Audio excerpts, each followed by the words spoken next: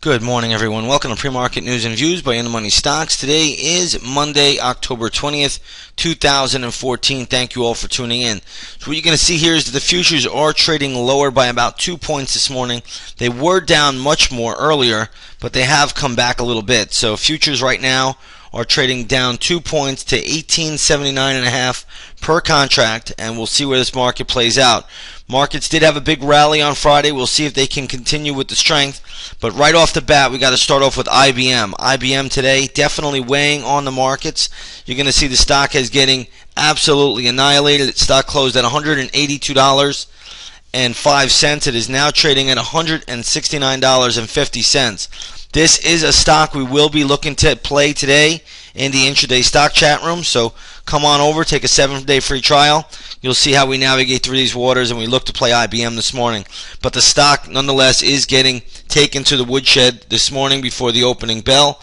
IBM trading down about 7%. That's a pretty sharp decline, and we will look to play this stock a little bit later today. But keep it on the radar. We have levels already worked out for IBM today. All right, we're going to start off with Halliburton. Halliburton's also in the news today. Stock is trading higher.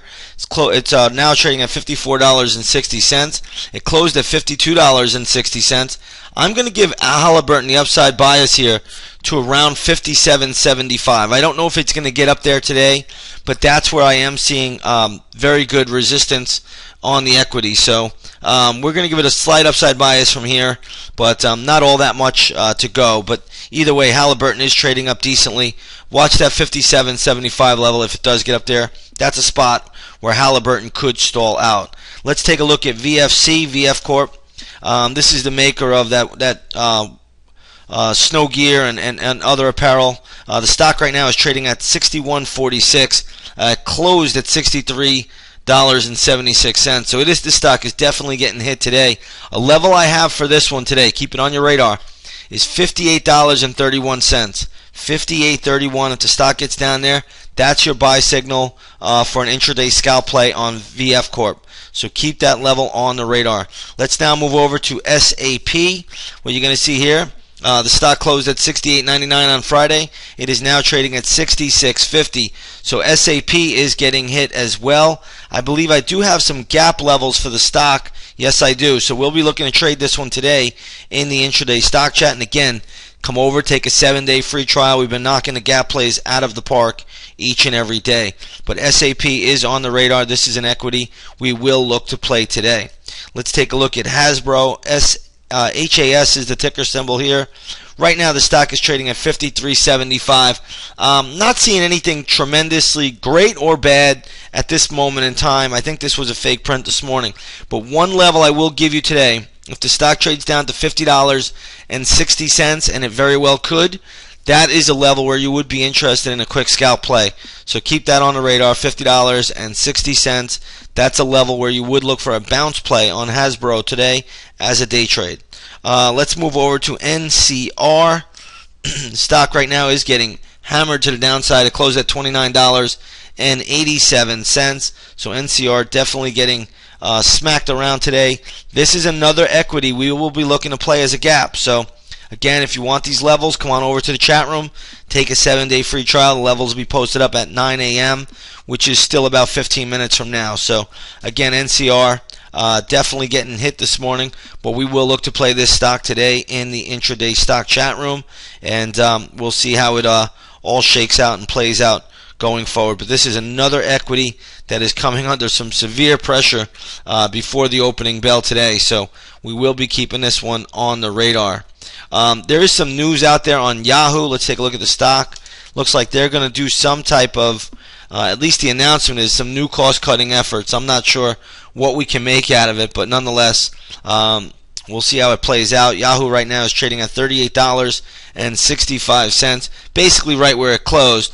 Only level I'm really seeing for Yahoo that really gets me excited would be around $33.41, and that's still a long way down, so I don't expect that to come into play today. But nonetheless, Yahoo will be a stock that will be moving around today, and we may be looking to navigate or trade this equity today at some point.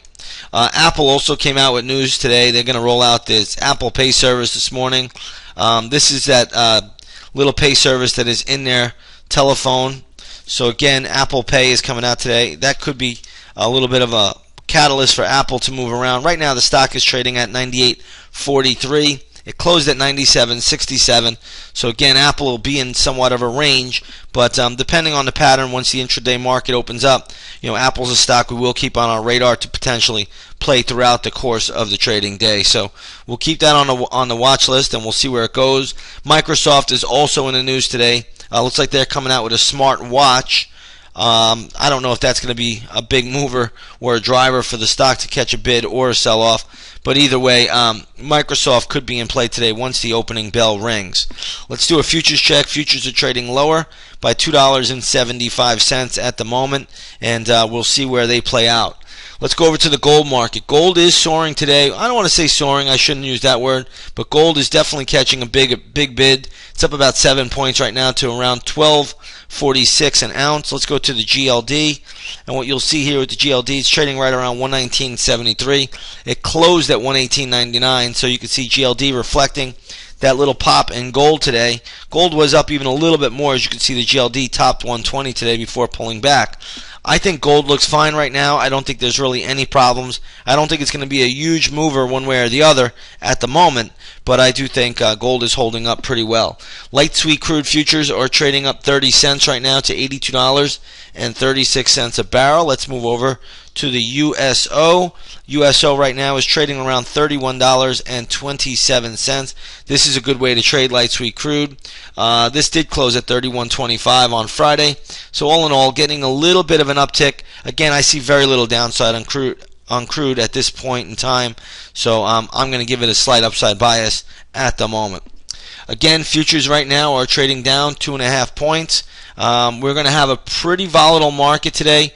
As we talked about, IBM was the leading stock out here. This is definitely weighing on the Dow Jones. IBM, remember the Dow is a price cap weighted index, so the bigger Dow stock is, the more weight it carries. And IBM, I think, is the second or third largest stock in the Dow Jones Industrial Average. I believe, if I'm not mistaken, Visa is number one. So this stock definitely will be in play today. And again, we're going to have some other gap plays as well. So come on over to the intraday stock chat, take a 7-day free trial, and see how we navigate through these turbulent, volatile waters of the stock market.